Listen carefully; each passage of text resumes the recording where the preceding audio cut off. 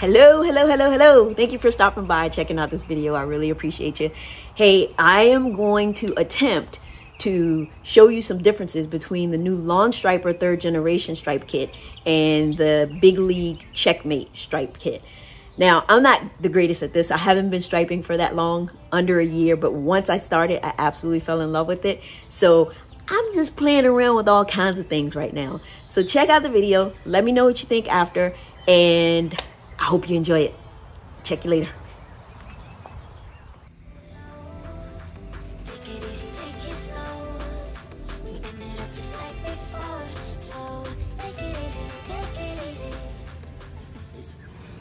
This paver sand that I had was really wet and would not go through the funnel.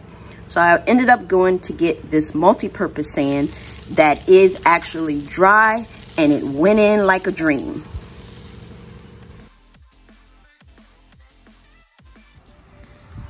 As you can see here, both kits can be used with the bag on the mower. Now, one of the biggest advantages to the Lawn Stryper is that you can simply remove the roller by just taking it off the hook.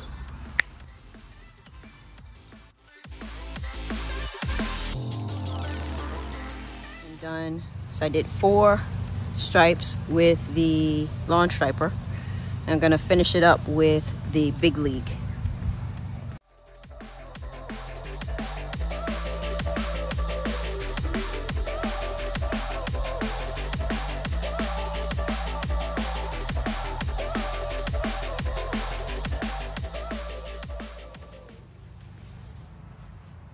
Hard to see in the video, but you can kind of tell over here that these are deeper.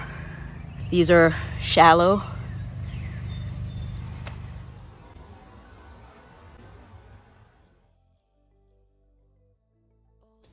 I normally don't stripe in the backyard, but I decided to go ahead and use the Lawn Stryper just to see what it does. I think this might be the first time the backyard has had stripes. Now the backyard has a whole bunch of twists and turns and stuff, so I'm actually gonna nicely unhook the roller and finish it out without the roller. Okay, I'm short, so if you notice, I don't have the roller on right now, and it's pretty close to the ground when I mow because I have this all the way down as far as it could go for me. So let's see if I can get a good picture of it.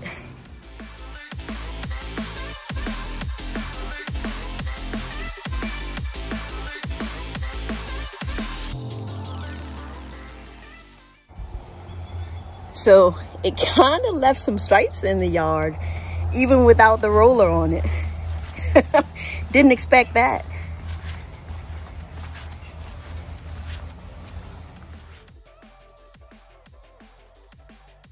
The split here will be the tree.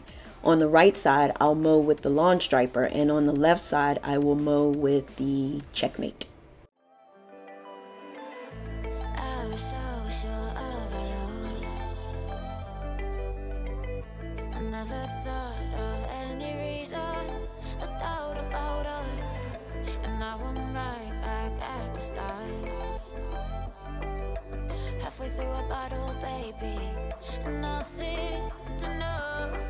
I thought that I could keep it low. Take it easy, take it slow. We ended up just like before.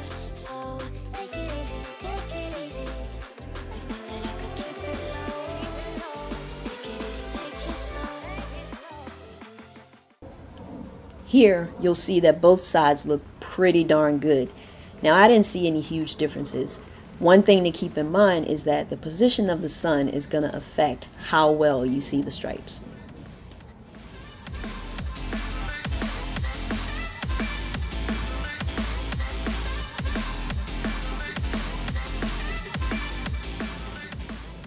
If you came here for a recommendation from me as far as which one I prefer, I'm going to have to go with the Lawn Stryper.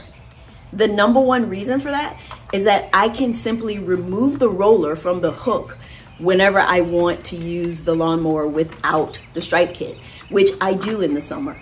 The Checkmate, having to unscrew things, I know it's not a lot of screws that you have to take apart, but I'd rather not have to do that at all. So that is the #1 reason that I do prefer the Lawn Stryper. The other reason that I prefer the Lawn Stryper kit is the way that the kit swivels with the mower.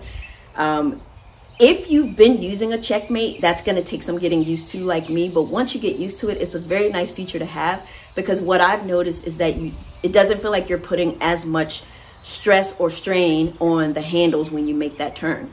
So I think that's a very nice feature to have.